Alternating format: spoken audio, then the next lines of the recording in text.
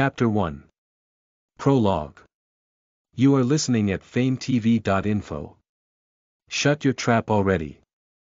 I'm not your woman, Cassidy hissed spitefully, giving him a venomous look that he never saw her wear before.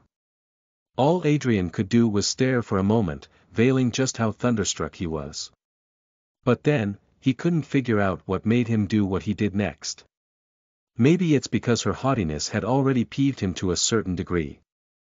She had already gone too far with disrespecting him like this.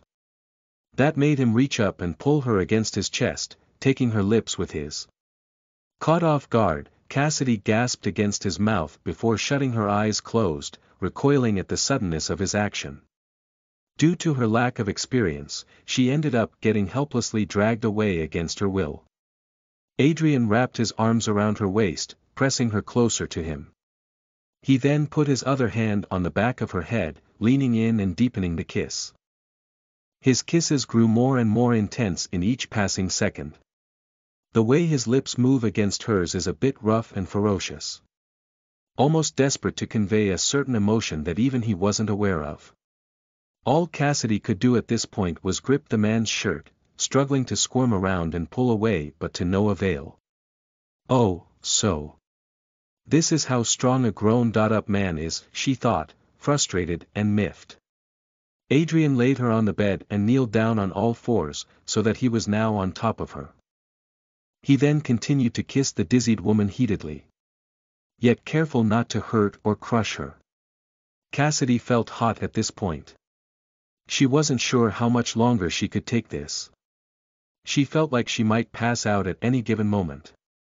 That's when she started trembling underneath him. A reaction that did not go unnoticed by him. With that, Adrian finally pulled away and unlocked their lips, letting both of themselves get some air. He then reached out his hand to touch her flushed face before caressing it softly, but only to end up having her flinch from the gesture. See. Your body is still reacting the same way as it used to be when you're still. Get off of me.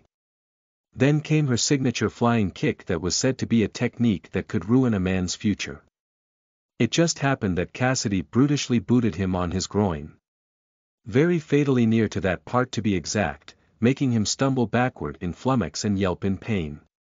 Try to touch me like that next time, and I'll make sure to aim for your balls right then, she taunted menacingly before wiping her mouth in disgust. Listen to the full novel at famvetv.info, direct link in the description.